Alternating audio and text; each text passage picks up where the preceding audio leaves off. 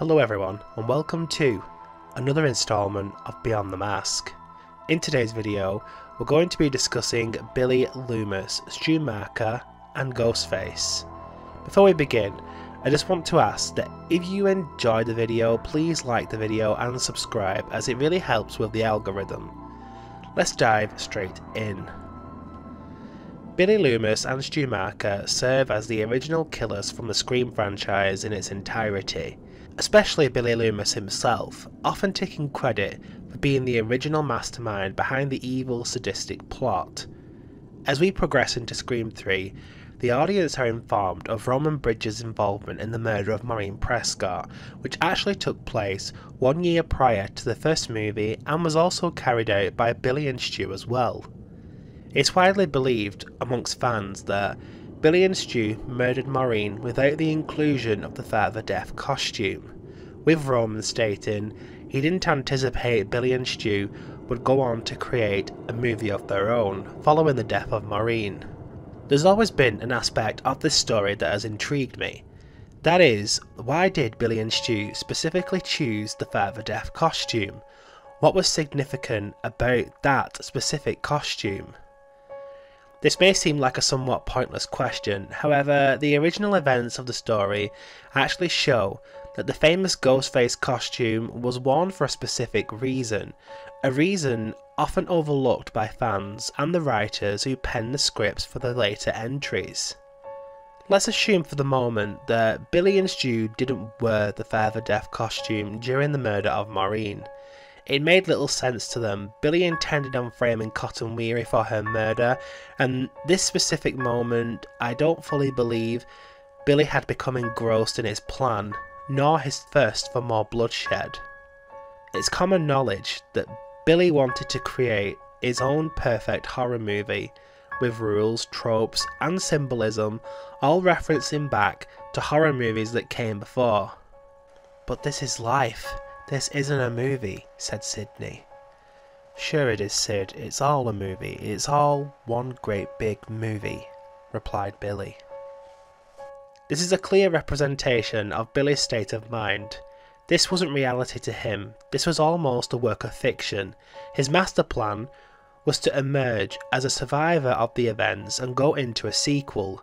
This dark plan was not in motion when he murdered Maureen, and thus explains why he felt little need to wear a costume to carry out that act. In my opinion, there are several reasons why this particular costume was chosen for this killing spree. Firstly, it's a very common fact amongst killer psychologists that serial killers often wear masks during their kills by means of dehumanizing themselves. The masks become a character, a blank space that can't be reasoned with or understood. It means Billy was able to become this killer with the ability to hide behind a mask. Secondly, in my opinion, the most important, Billy was creating his own version of a horror movie.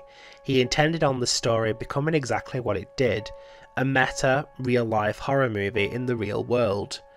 Throughout most of the story, Billy remained completely in control, with his plan ultimately almost being carried out to perfection. His and Stu's study of horror films would have provided them with one fact. Majority of the iconic faces of horror were all masked. Michael Myers, Jason Voorhees, Leatherface. This was more than enough evidence that the kills had to be committed whilst wearing a mask that would stand out and go on to be iconic.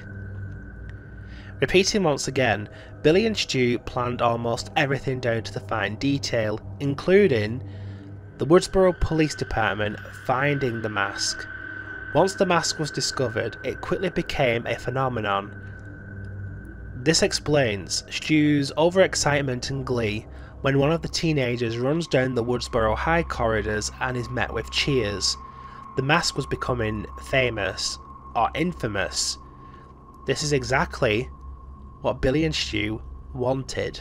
Finally, to add to the overall decision to use the mask, the intention was to create this horror story, but Billy and Stu also had the intentions of framing Neil Prescott, Sydney's father, for the crimes committed.